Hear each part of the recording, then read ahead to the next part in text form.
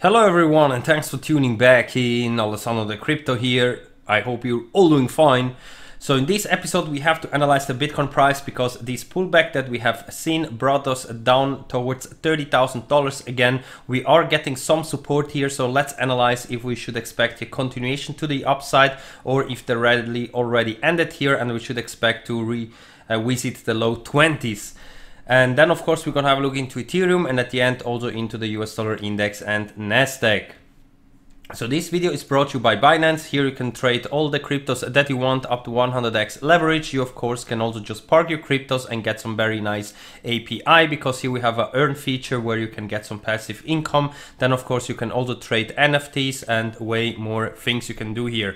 If you want to know all the features of Binance, then watch the video tutorials that are popping up at the end of this video. And if you have some spare time, check out this channel that is linked in the video description, because here we show you how we are cooking in Switzerland. Especially if you like some Lemerex, then you can, for example, watch this video and get some very nice recipes. So now my friends, let's dive here straight into the 4-hour time frame for Bitcoin, because the bad thing with this pullback is that we're trading again below the EMA ribbons and below the median line of the Keltner channels, which are here at around $30,500. We are about to get a buy signal since we are quite oversold after this little pullback that we got here. So if Bitcoin can recover back above $30,500, it's very likely that we're coming up again to retest the 200 moving average, which for now is holding as a strong resistance. And if we're able to have 4-hour closes above the 200 moving average, so above $32,000, it's very likely that we are going to see continuation to the upside towards our bullish target of around $36,000. But if Bitcoin is not able to recover here, it's very likely that we are coming down again to revisit the $28,000 area. And if we are not getting supported there, it's very likely that we are coming down again to test again the lows that we created at around $25,000, and then most likely also come down towards the low 20s. So if we switch over into the daily time frame, you can see that we are trading again below the median line of the Keltner channels, which is bearish, but the good thing is that we didn't see a close below the 20 daily moving average. For now we are bouncing from it, and that is of course extremely healthy.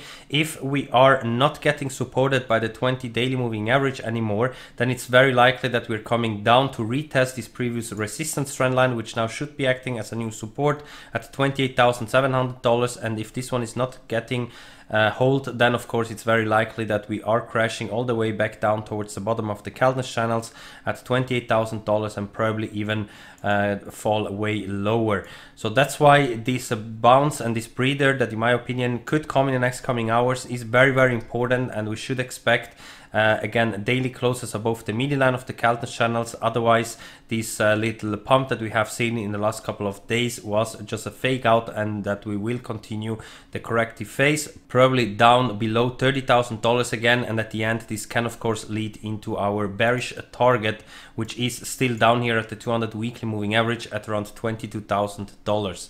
So the weekly time frame in theory is still looking bearish, but since we are quite oversold and the buy signal could appear anytime soon, it is possible of course that this is just the beginning of a nice rally up towards 36 to maybe even $48,000. But as long as we don't have an uptrend in the 4-hour and daily time frame, we should expect at any time big continuations to the downside towards the 200 weekly moving average, and probably there find a clear bottom, and that the bottom maybe is not in yet at around $25,000. So I still expect that Bitcoin could fall at any time again down towards $25,000 to $22,000.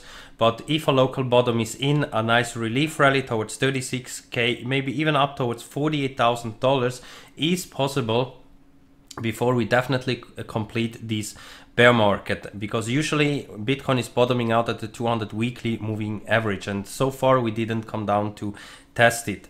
And wherever Bitcoin is going, of course, also Ethereum will follow. Also here we are seeing a nice little breather out of the bottom of the Keltner channels in the weekly time frame. If here we are going to fail to get supported at $1,800, it's very likely that also Ethereum could test the 200 weekly moving average, and that one is here at $1,200. But if Bitcoin is getting a relief rally, it's possible that also here Ethereum could have a fast recovery up to test here the midline of the Candlestick channels at $2,700, and maybe even test the top of the Candlestick channels at $3,500. But that is really only if Bitcoin is strong enough to have a relief rally even up towards $48,000 before eventually we come back down and test the 200 weekly moving average finally. So this is, in my opinion, the targets for the next coming days and weeks, also for Ethereum. And the reason why we could get that huge relief rally, in my opinion, is because of the DXY.